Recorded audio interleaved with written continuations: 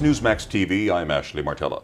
We're pleased to be joined in our studio by Ted Baehr. He is chairman of the Christian Film and Television Commission and publisher and editor-in-chief of Movieguide. That's a website and bi-weekly journal that evaluates motion pictures on suitability for family viewing from a conservative Christian perspective.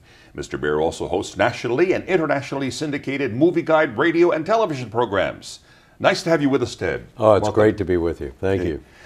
Many critics accuse Hollywood of having an anti-Christian bias. Are you one of them? Well, Hollywood is a vast organization, and you know very well that there are those people in Hollywood, like Sean Penn and others, who are very anti-Christian, but most of those are in the independent film world.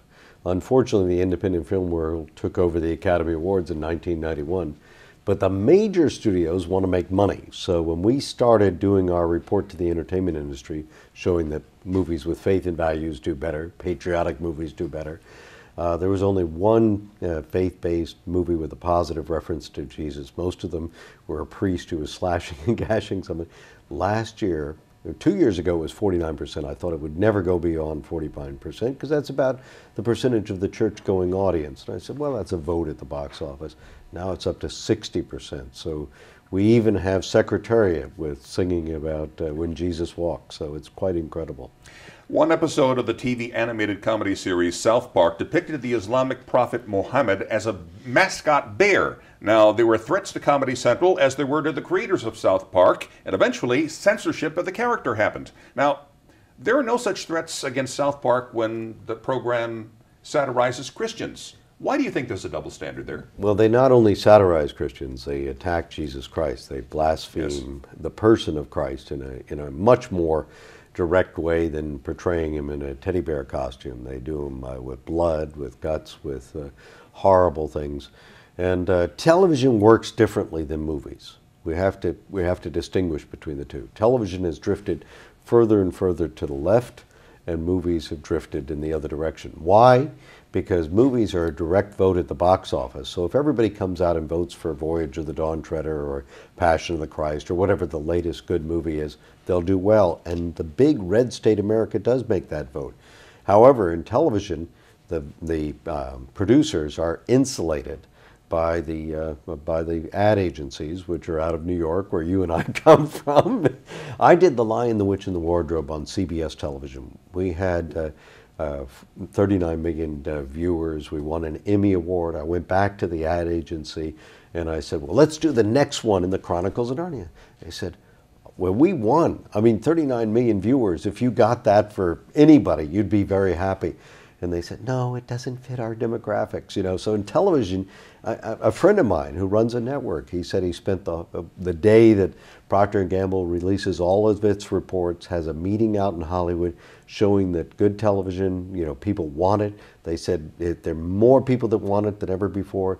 That afternoon, the agencies got up and said, we're going to redefine the family. We don't care what people want. So television is really a different animal entirely. And I'm proud of Newsmax because you take on these issues in such a powerful way. You've been critical of the popular Twilight movies, and in 2010, the third installment, Eclipse, made $300 million in the U.S. You say the series is spiritually confusing. Why so? Well, the series is based on an occult premise, and of course the second movie, she's considering selling her virginity in order to, and her soul. She says she realizes that it's her soul because he says, well, if you become a vampire, you lose your soul for a one-night sex stand. I mean, this is not a message you want. I've got a daughter, and my son is sitting in the studio here. I don't want them to have the message that just for a one-night stand, they should sell their soul. Conversely, what are the most successful, the biggest box office draws that fall into your category of family-oriented and Christian-friendly movies in 2010 or even maybe early 2011? What are the biggest ones that fell into the category? The Toy Story 3, which was just terrific. Shrek Forever After, which was the most pro-heterosexual movie.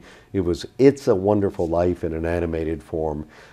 Despicable Me, about a guy, I guess like any of us, who's despicable. 3 little girls pray for him, and his life is transformed.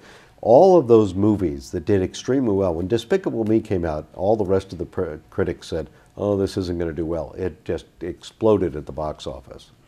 You have this thing called the Epiphany Prizes. You're going to award $100,000 for the most inspiring movie, $100,000 for the most inspiring TV program.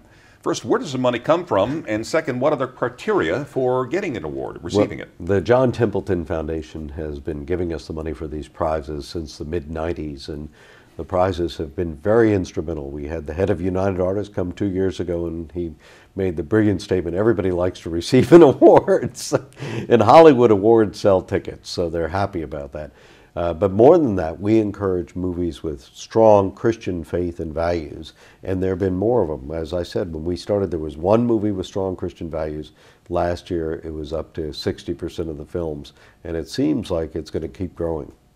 Ted, if people want to find out more about you, your websites, or the best way to promote Christian values in entertainment, where can they go? Go to movieguide.org, movieguide.org, and come to our gala on February 18th. We'd love to have you. I'd love to have you there. Well, we appreciate having you with us here, Ted. Thanks so much. Good luck. God bless. And thank you for watching Newsmax TV.